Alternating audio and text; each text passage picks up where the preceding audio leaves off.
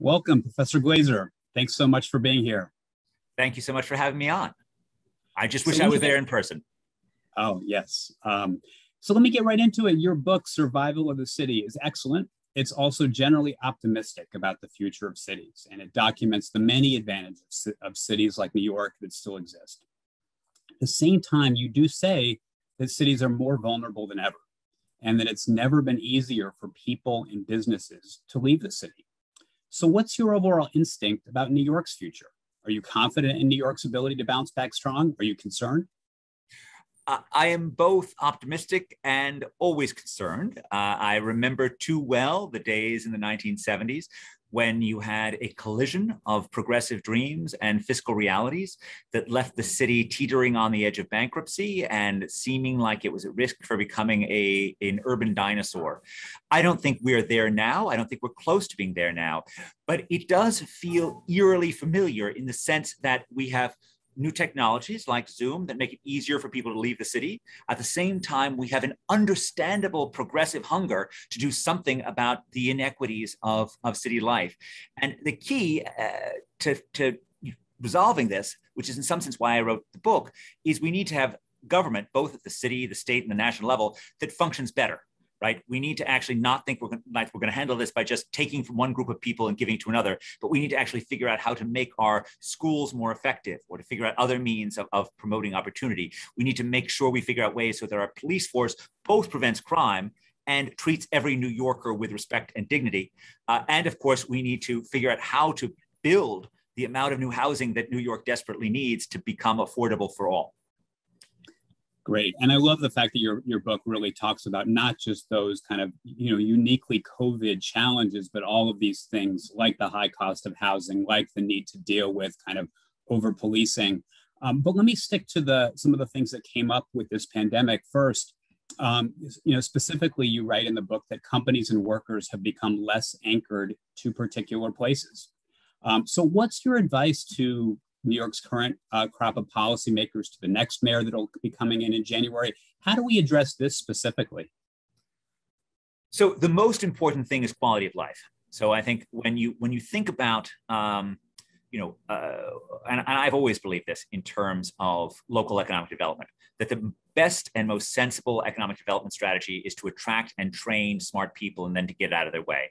So there are two elements in this, one of which is quality of life at a not unreasonable tax level. So that's figuring out how to, keep New York, retain its advantages in terms of safety, continue to be the vibrant, exciting place that it's been.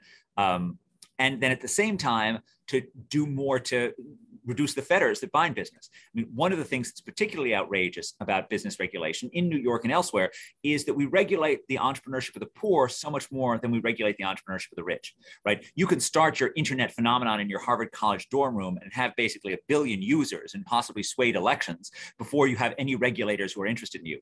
If you try to start your grocery store that sells milk products, right, anywhere in the island of Manhattan or any of the other 5 boroughs, right, you have a dizzying array of regulations to get through. And particularly as we think about rebooting our small business ecosystem after COVID, it's a really good time to think about whether or not we can slash the regulations or at the very least create simpler ways of interfacing. So one-stop permitting, for example. Got it. And, I know you mentioned this up at the top, but, you say in the book that contagious disease isn't the only threat to urban life, and you cite persistently low levels of upward mobility as another threat. You also write that before 2020, our cities flourished as enclaves for the wealthy, but they were failing in their great mission of turning poor children into prosperous adults. This certainly rings true about New York. What are some of your ideas about how New York's leaders can reverse this and help more New Yorkers get ahead?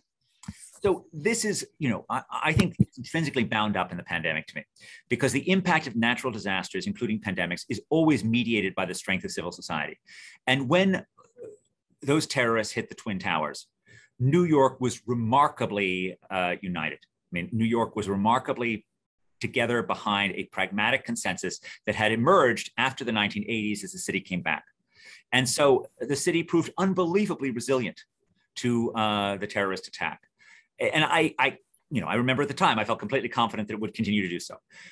Much of the past 15 years, that pragmatic consensus is unraveled because, as you say, the sense that the city is not lifting all boats. And consequently, when the pandemic hits, we have demonstrations about protesting the murder of George Floyd. We have, a great deal of unhappiness over a variety of different things.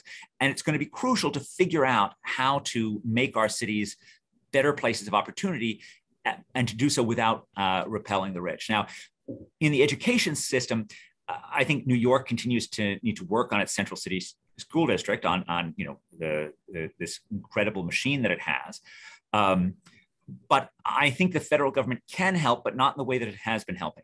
So for the past 20 years, and I think we have to recognize that, if we're looking for an avalanche of free money, that's going to be coming from the feds right now, right? They're the ones with the extra cash to pay. And for them to be most useful for the city, I think, No Child Left Behind, Moving to Opportunity, were both federal attempts to, on a shoestring to get school systems to change. In the case of New York, the Moving to Opportunity implementation was sort of chaotic to disastrous, depending upon your interpretation of it, as the state promised miraculous change and then found itself unable to deliver it. I think it makes more sense, in fact, for the federal government just to leave the central city school districts alone and try to deliver things like wraparound vocational training on weekends, on the summer, on after school, that maybe uses school buildings, but doesn't use school personnel. That's competitively sourced because maybe the trade unions would be the best producers, maybe the for-profit companies would be better producers, maybe local community colleges would be better producers. And then the beauty about vocational training, as opposed to whatever this holistic thing we think of as a liberal education, you actually know if someone can be a plumber, if someone can do computer programming. And so you can pay for performance in the sense that if you don't train someone to be a programmer, you're not getting paid for your training. So you can competitively source it and have pay for performance. And we can do it on an experimental basis. We can ratchet it up if it works, but we really need to take the problems of low inner city opportunity really seriously. And this is a national problem and it deserves national money. I wonder if you can elaborate on the vocational idea that you just mentioned and say, how does that differ from maybe what New York or other cities do right now in terms of training or education? So there are many good things in urban vocational schools, but often they favor a vocational track early on. And that's not necessarily bad, right? The Germans do a vocational track very effectively, although America is a country that is very fond of second chances. And telling a kid at age 13 that you're not college bound is a difficult thing for that kid to hear. And it often means that you get less ambitious kids, at least in some of the vocational training programs. I think, on the other hand, if it's a wraparound, you're not giving up college hopes. You're not giving up your dreams of doing something else. You're just going to learn how to be a computer programmer on the side. That's a useful skill. And you're going to be taught by someone who actually knows how to do computer programming. And part of the virtue of this is because the skills of the 21st century are changing so rapidly, the teachers can change so rapidly. Whereas the tenure system is terrible for adapting to new technology. Look, I know I'm a 54-year-old dinosaur. I barely can keep up with things. And we're not trying to change the tenure system, but we're just saying to make sure that we have skills that match with the ever-changing needs of the market, let's make sure that we have a more flexible way of delivering those skills. Another related issue is, expensive housing. You talk a lot about this in the book, and I know you've written about this before. And how it is connected to, I think, what you write about conflict over gentrification that exists not just in New York, but in a number of other cities. What's your advice to a city like New York to make sure we can make the city more affordable, which I think is certainly connected to opportunity?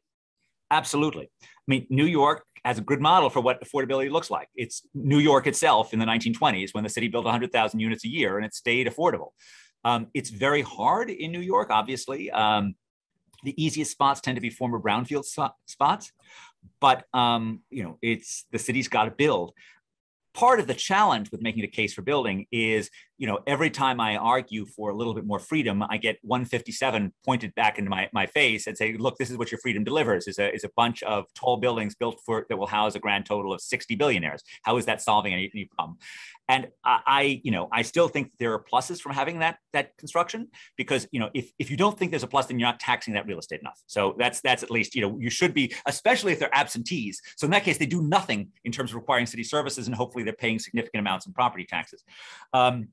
But in terms of housing that would make a difference, I certainly would fast track projects that involve lots of little units as opposed to a few big units. I would have a whole system, use the regulatory power to make it easy to build large scale amounts of housing for ordinary middle income people. Got it. And also a new issue, but in your book, you note that the plagues that slaughtered urbanites in the 19th century, like cholera and yellow fever, did not stop the growth of New York, Paris, and London. It's a very optimistic picture. But in part, you say that's because cities came together and invested in things like infrastructure that made them safer and more resilient, like New York's Croton Aqueduct. Does New York need to make a similar investment today? And do you have anything in mind? I don't. So my analogy for the Croton Aqueduct is an international effort to fight pandemics. Unfortunately, cities cannot then pandemic-proof themselves against airborne diseases the way they could against waterborne diseases. But it's a great model. I mean, I tell the story in the book of Stephen Allen, the former New York mayor, and Tammany Hall man, somewhat surprisingly, who was the great champion of the Croton Aqueduct. And this was the reason why this is not just a New York story, but it's a global story, because this is the moment in which governments cease to be almost exclusively agents of death, which is pretty much all governments do prior to 1800 is they kill people. And maybe, it may be killing other people to stop you from being killed, so you like that, but it's still fundamentally about killing people. Whereas in the 19th century, governments started saving people's lives. And that happened in cities like New York, and it happened at great expense by spending an enormous amount of money on sewers and aqueducts. And this is how we got to, a life expectancy in New York that was actually lower than elsewhere in the country. Whereas at the start of 1900, a boy born in New York City could expect to live 6 years shorter. That didn't happen by accident. That required sustained citizen engagement. And that's sort of a critical element. Like, you don't come in and expect to flip the switch, just like schooling, right? If you think you're going to flip a switch and fix New York City's public schools tomorrow, that's a fool's belief, right? It's got to have sustained civic engagement that is ruthlessly pragmatic and is willing to spend money to get outcomes that are actually really valuable. That's great. Well, I want to say, though, that maybe your model was a global one, but it does seem like a city like New York can or should be taking steps around making sure there's not another pandemic. I mean, is there an idea there? Absolutely. So, well, of all cities in the world, New York should be able to take steps to do almost anything. So I think that's absolutely right. So New York should think about how to pandemic-proof their city a little bit more. There are local things. So the nursing homes were under the state government. But if I think about where there's the single greatest health mistake that America made during COVID-19, right? It was the failure to protect the nursing homes.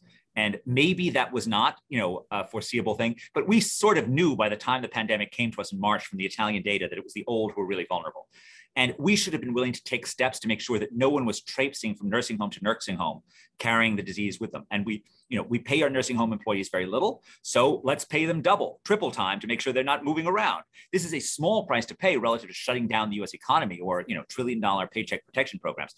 That's something that could have been done at the state level. At the local level, you can think about stockpiling personal protective equipment. You can think about various forms of public health initiative. You can think about health education, which also makes a difference. We don't have a great silver bullet for fighting obesity in this, although we have a lot written about it in the chapter, but it's obviously it's a personal choice, but it is a choice that makes you much more vulnerable to pandemic. And the only thing that I feel unquestionably good about in terms of fighting obesity is, education in the schools that makes sure people understand the health consequences of eating too much. So those, I think, are things the city can do.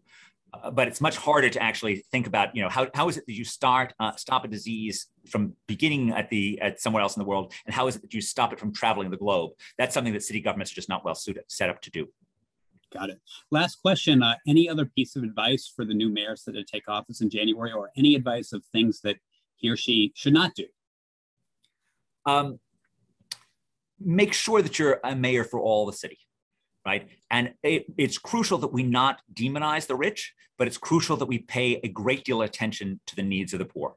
And the more that the new mayor can be a uniter who is focused on not more government or less government, but better government, on ruthless metrics. So, we're very big in terms of how do you get a police force that's going to deliver both lower crime and decent treatment of people? Well, you need to have measurements of decency, right? You need to set up some separate institution that actually tracks how people are in terms of their satisfaction with the NYPD, and to do it in all the neighborhoods of the city. So, be a manager.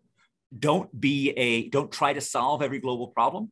Remember, and I'll just end with this, there's a famous story about a convention of mayors from, let's say, 1972, when Mayor Lindsay, New York's Mayor Lindsay, was giving a crowd-raising speech against the Vietnam War. And he sits down, and Mayor Richard Daley of Chicago leans over him and says, "You do know your job is to take out the damn trash, don't you?" And there is, such truth in that. Which is the job of the city mayor is to make sure the city is livable, safe, the schools function as well as possible. And it's a job for a serious manager. And it's something that I'm sure the new mayor will take very seriously. But, there's no Democratic or Republican way to take out the trash or to clear the snow. And so, ruthless pragmatism is the need of the day. All right, then. Professor Glaeser, thanks so much. And thanks for being here. Thank you so much. I just wish I was there in person.